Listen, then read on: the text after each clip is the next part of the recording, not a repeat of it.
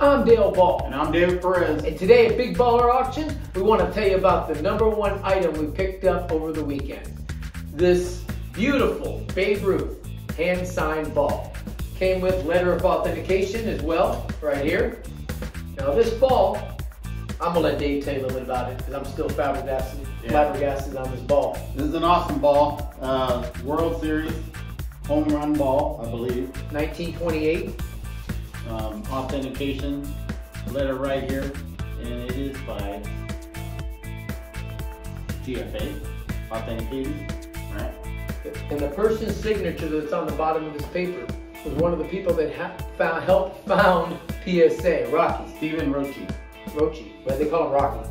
And as you can tell, the stitching is blue and red. Anytime you have those, they're either World Series or All-Star games. On this one on the back, you can see it's stamped World Series. And then, of course, Babe Ruth's autograph. Beautiful ball. Awesome piece.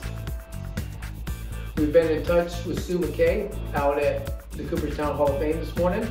Had a little talk with her about this ball, and she has been able already to track down for me that it was used sometime in 1928, and she believes it to be real as well.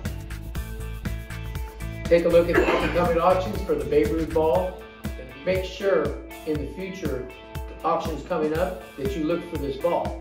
But look at the auction going right now online. Our basketball auction is going through the roof. Look for the Zion hand-signed auto. Look for the 86, 87 Fleers. Come and get them at BigBallerAuctions.com.